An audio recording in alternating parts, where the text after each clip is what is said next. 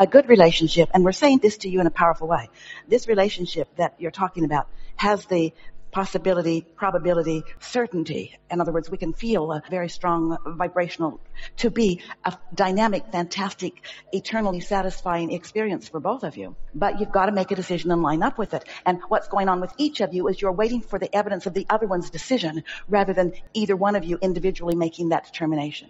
We would like to say to everyone in every relationship, don't wait around for the other one to make the commitment. You decide if this is something that you want, line up with it, and make lists of positive aspects all day, every day, until you are completely calibrated with your desire.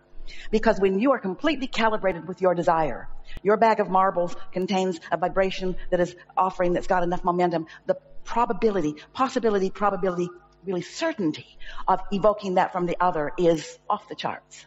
What is the insecurity that makes you not decide? I believe that I have decided in the past. And then what?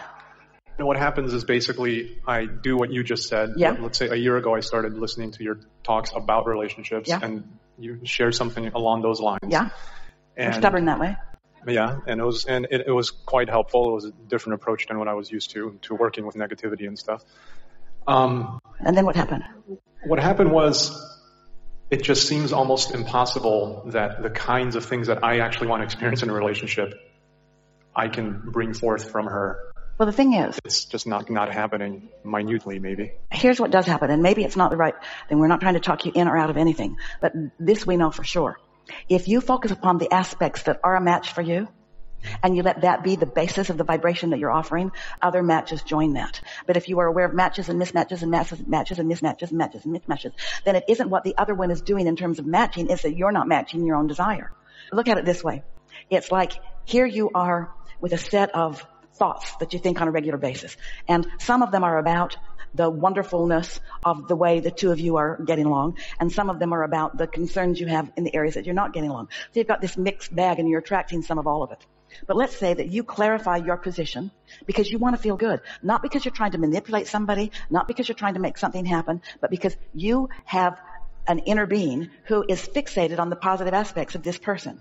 So you decide to calibrate to your inner being who is fixated on the positive aspects of this person. Not just positive aspects in general, positive aspects that you have specifically picked out as you have moved through life and as you've moved through this relationship and others. Your inner being really is contouring to those things that you care about. So if you calibrate to your inner being who is in a place of certainty, then there's no mixed vibration going on within you, and your point of attraction is very powerful, which means your win-win is much more likely. I just feel like it's almost impossible for me to get to that place now with the relationship, that place of certainty. That's because you're letting what you're witnessing be your point of calibration rather than what you desire. In other words, if you said to us, I've had enough, I don't want it anymore, we would say, we do not believe you. Yeah, I don't really say that personally. I don't feel that way. What do you say about the relationship? I want it, I don't want it. Pick one, just for fun. Okay. I want it. I want it. No qualification. Not I want it under these terms. I want it. Are you willing to play the game a little bit more with us about this? I can. I did maybe want to kind of share some specifics of what happened. We're happy to listen to you. Yeah. What happened, so going back to, I started listening to this kind of idea from you, and it's basically felt like maybe a little over a year is like I'm really doing everything I can to be, non-reactive. Almost everyone in the room would say that, including Esther. I'm doing all I can do. And our answer to all of you is, you're doing all you can do from where you stand. Your path of least resistance is resistance-free as you can allow it to be so far. But as what you want doesn't happen suddenly or maybe even gradually enough for you over 4 years, your clarification gets stronger and stronger, and your ability to be more precise in what you attract does too. In a very general way, we would like to say this. Your desires are eternal. Your desires are eternal. Relationships are eternal. You can decide that this is too hard, but don't blame it on what the other person is or is not doing. Let it be about your ability to clarify. And if you're saying to us, it is impossible for me to hold the thought of what I want given what I'm observing, then we say, Most people are very conditional in the way they feel. If they're looking around and seeing what they want to see, they feel better than if they're seeing what they don't. But creation isn't about taking score of the evidence. Creation is about making a decision and then lining up with that decision. Hard to hear? So the way it's unfolded for me is I'm getting better at that. And what I'm getting better at is the non-reactivity, is the... when you say non-reactivity, do you mean you don't say anything, you don't use words or try to convince, but we want to know what your vibrational reactivity is, which is evidenced to you by how you feel. Right. So I may have a vibrational reactivity, but let's say I do my best to clear that up. Yeah. So I leave, I do whatever. Good. And countless times that's worked, and I come back and happy face and happy feeling, that's cleared up.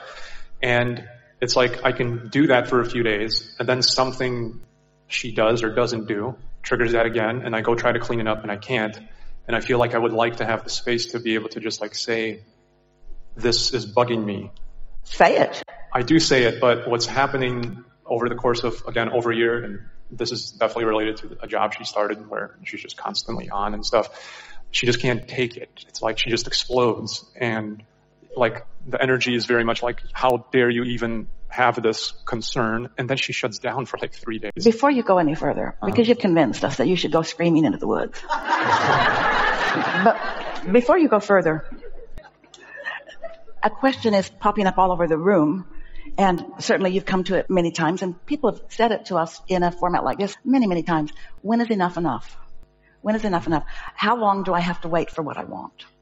And it's not easy for you to hear that there's no waiting if you can be a selective sifter and predominantly focus upon what you want. But here's the thing. Just stay with us. You're really going to like this. We're not trying to make something happen one way or the other. We just want you to understand the physics of deliberate creation, the actual absolute formulas of how it works.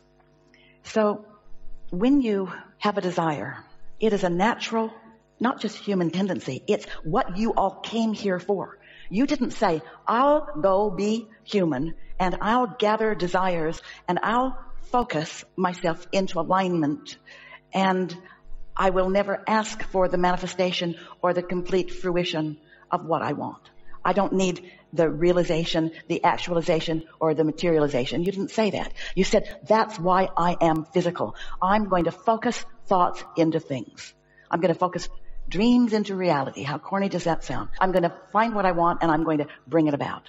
You also did not say it's going to follow any particular path and be with any particular person. You said, I'm going to focus and find desires, and I'm going to bring those desires into reality, into something that is tangible, seeable, hearable, smellable, tastable, touchable. So manifestation's a big deal. In fact, it's the big deal that most humans want before they're even willing to consider that there's a vibrational world and that they are vibrational creators. Most people on this planet do not want to hear about vibration or about the law of attraction or about their point of attraction, even though everything about how they feel all day, every day is only about that. Most people don't want to hear it. They just want to hear, how can I get the girl I want? And how can I get the money I want? And how can I get the car I want? And we say those are very short-lived enthusiasms unless you understand how you focused and how it came to you. What you do want is a steady unfolding of something that feels better. We will say to you unequivocally, if you have focused and tried, and we can feel your purposeful focus, and it is not getting better, you don't find yourself feeling increasingly better, even though what you're really looking for is slightly delayed, then we so want you to hear this from us. If you were really doing what you're telling us that you're doing, she would have moved out of the way and somebody else would have moved in. Well, it's kind of like that did happen, and I felt extremely uncomfortable. But instead, you've got enough of what's going on. You see, this is what keeps people from getting what they want. Looking at what is keeps it from getting better. And so you got a tiger by the tail. We'll acknowledge it. You've got someone who doesn't seem like she's trying hardly at all to be a cooperative component. And it's taken a lot of clarity on your part to even focus in the way that you are.